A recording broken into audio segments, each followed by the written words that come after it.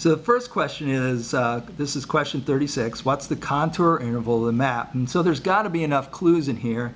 Looking around, I see two things. Over here it says 200 feet, and that's one of the heavy contours.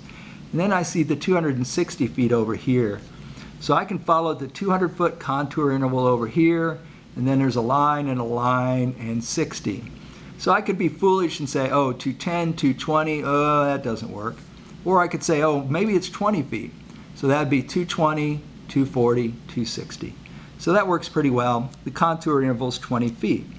So the next question is, what's the elevation at different locations? So here's A way over here in this corner.